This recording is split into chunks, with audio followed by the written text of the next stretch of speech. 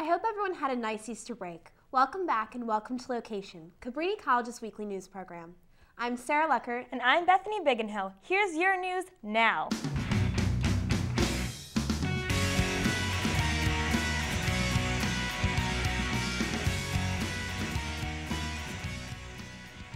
This semester, Cabrini College is putting on the production Working, a play about normal people getting through their workday, but emphasizing how people take serious pride in their work, even if it goes unnoticed.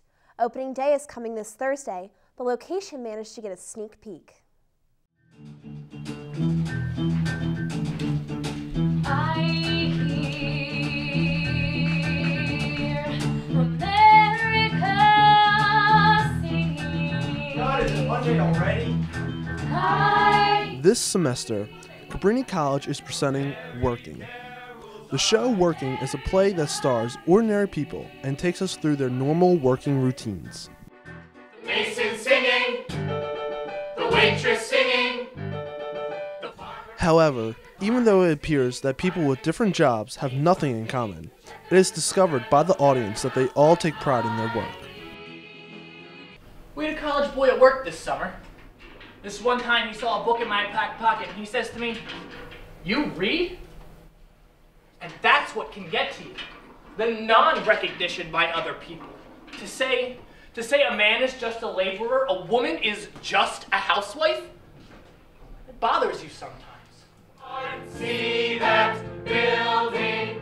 It seems at the end of the day, everyone just wants something to point to.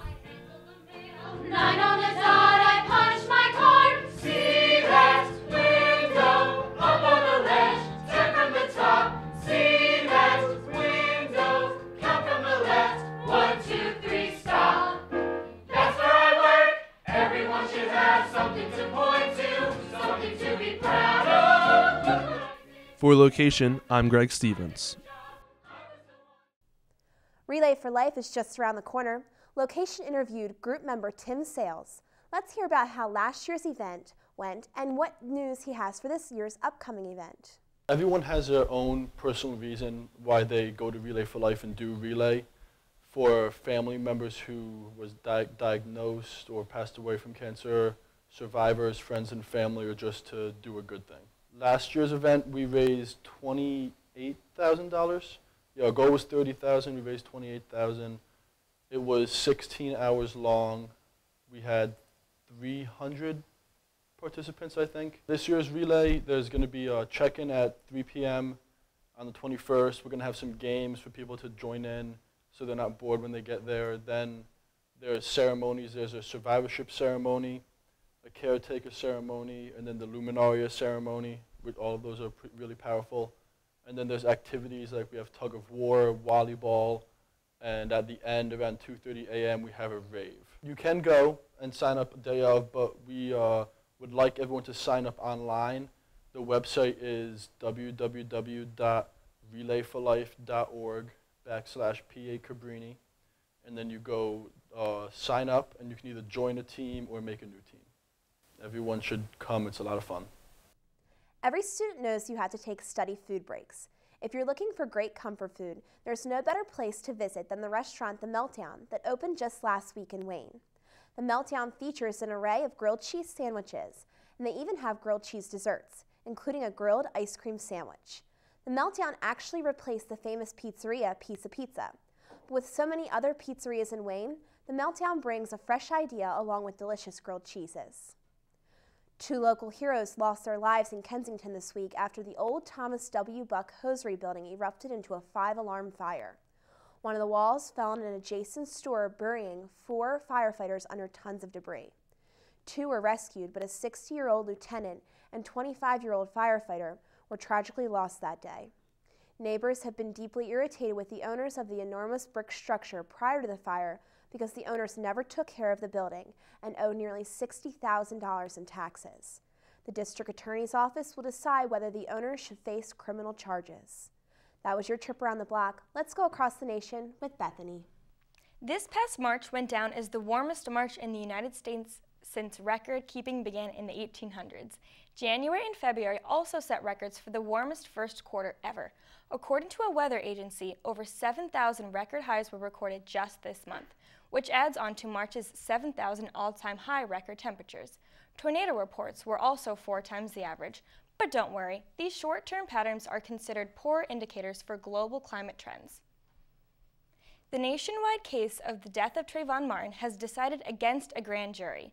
Florida neighborhood watchman George Zimmerman has been distressed from all the media attention the case has received over the past month. Florida's self-defense law, known as Stand Your Ground, allows the use of deadly force if the subject feels they are in serious danger. Angela Corey replaced state prosecutor Norm Wolfinger, who removed himself from the case last month, and claims her office is still investigating the incident and she could file charges or drop the case. Lastly, in national news, there were no better people to hit the mega millions than 3 humble school workers. An elementary teacher, special education teacher, and an administrative worker hit the record high $606 million jackpot. Each of them were granted $35 million after taxes. All 3 winners hold multiple jobs to make ends meet and plan to keep working. Because the state permits winners to stay anonymous, their students and coworkers may never know. Here's Sarah for your trip around the world. Syrian troops are expected to withdraw from military operations this week under the UN peace deal. However, this week was one of the bloodiest of the uprisings thus far. Activists reported more than 100 dead this week alone. The international plan to bring fighting to an end seems to have brought a surge of violence by the Assad regime. UN Secretary General made a final plea for the Syrian administration to halt all attacks on civilians. The UN reported more than 9,000 deaths in Syria since the uprising began more than a year ago. The plan to end more violence seems near impossible. 3 Asian airlines have decided to change the flight paths to avoid a North Korean rocket expected to launch later in April. About a dozen flights will change in their routes because the fear of the launch is disguised as a test of the long-range missile. North Korea claims for its peaceful purposes and says the rocket is a satellite that will mark the 100th birthday of North Korea founding leader. Philippine officials also declared a no-fly zone and even warned ships to avoid the area during the planned launch. The centenary year of the Titanic marks the end for the chance to see the famous cruise liner in its final resting place. Marine dive specialists will take paying tourists down to the wreck for the last time since it started its expedition a mere 14 years ago. For those enthusiasts who refuse to miss out on their last chance, they will be paying under $60,000 apiece to see the wreck. Currently, no other organizations offer a commercial voyage. Expedition leader Rob McCallum is ready to move on to other things since the last Titanic survivor has passed away. Now let's check in with our new tech reporter, Greg Stevens, for this week's Tech Connection. This week, in your latest tech news, YouTube is now offering pay-per-view options to publishers on its live streaming service. Company said that it was in the process of rolling out live streaming to its partners. YouTube partner product manager Valram Talwar posted in his blog stating, "You can now monetize your live events with an advertised or paid option. A live event can be claimed in new video manager like any other video, and monetized with in-stream ads or paid options where you can set price by country."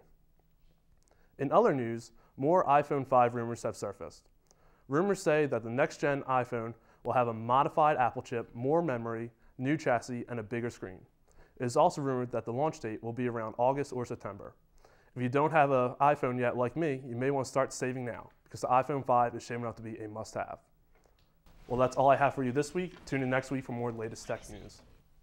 Let's see what sports news Mary Kate has for us today. Citizens Bank Park was packed as the Philadelphia Phillies returned for the home opener of the 2012 season. Unfortunately, the Marlins defeated the Phils 6-2, dropping the record to 1-3. Masters champion Bubba Watson's big shot on the second playoff hole is the highlight everyone will remember. Watson's win at Augusta National earns him the green jacket and the #1 cross-sport power ranking for the week. Let the Cabrini College win streak begin. The Cabrini College men's lacrosse team has won their last 8 games. Their defense currently ranks as the second scoring defense in the nation, allowing 4.64 goals per game. Their next competition will be Immaculata University this Saturday. The Cabrini College softball team extended its current win streak to 6 games after their victory over Notre Dame. Junior Taylor McGarvey was 5 for 5 at the plate and scored 3 runs. They welcomed Newman University to Cabrini Field for the CSAC play this Friday. Let's hope the Cavaliers will continue their win streaks to work their way to the CSAC championship. That's all I have for you this week. Now back to Sarah and Bethany. We wish the Cavaliers continue success for their season. Now let's check in with Holly for this week's entertainment news. Teen mom and former teen bride Leah Messer is a teen bride once again. As reported by E! News, the 16 and pregnant and Teen Mom 2 star married her fiancé Jeremy Calvert just 1 year after filing for divorce from her first husband and father of her twins, Corey Sims. Messer and Sims' relationship was played out on MTV's hit show Teen Mom 2, where viewers saw everything from their marriage to Messer filing for divorce. In true reality fashion, her second nuptials were also filmed by MTV, so most likely we will be seeing this wedding on an upcoming episode of Teen Mom 2. Jennifer Hudson will soon be appearing in court. The trial for the vicious murders of her mother, brother, and nephew will soon be starting, and Hudson is among 300 other people who are on the witness list. William Balfour is being charged with all 3 murders that took place in 2008. If convicted, he is facing the maximum sentence of life in prison. That's all I have for you this week. Be sure to tune in next week for more entertainment news. CAP Board is welcoming new members for next semester. Let's check in with Melissa as she talks to the new person of the week. Hi guys, I am Melissa Webb with your Person of the Week, and this time we have Emily Fiore. So you're president of CAP Board. Tell me about some of the tasks you have to complete. Well, as president, I run the entire board. I work with Peter Morrison, who's the vice president, and the executive board and the board of directors, who each plan their individual events. So I'm not exactly planning events anymore. I'm more of overseeing things and doing the behind-the-scenes work, a lot of the paperwork that goes into it, fundraising and stuff like that. How are you able to manage all of that plus schoolwork? Yeah, I'm actually student teaching right now, so I'm not on campus at all during the day. Monday through Friday, I am in school until almost 3 o'clock, 2:30, 3 o'clock, and then I usually come right back to Cabrini, and that's when I get started working. Days we have events, I usually come at night, and those days are a little bit easier. But as for a regular day, I'll just come and get my work done and then go ahead and leave to do more schoolwork. Do you recommend joining CAP Board? Definitely. It was a great experience for me at Cabrini. I joined my sophomore year, and it really just turned my whole perception and view of college around, and it was a great experience. So I would suggest anybody joining it, and it's not too late. We have people join all the time, their juniors and senior years. So we are looking forward to the rest of the events that you guys have planned for the rest of the semester. It was a pleasure having you. All right, thank you. Now back to the news desk. Thanks for staying tuned in with us this week. For LOQation News, I'm Sarah Lucker. And I'm Bethany Biggenhell. Have a great week, Cabrini.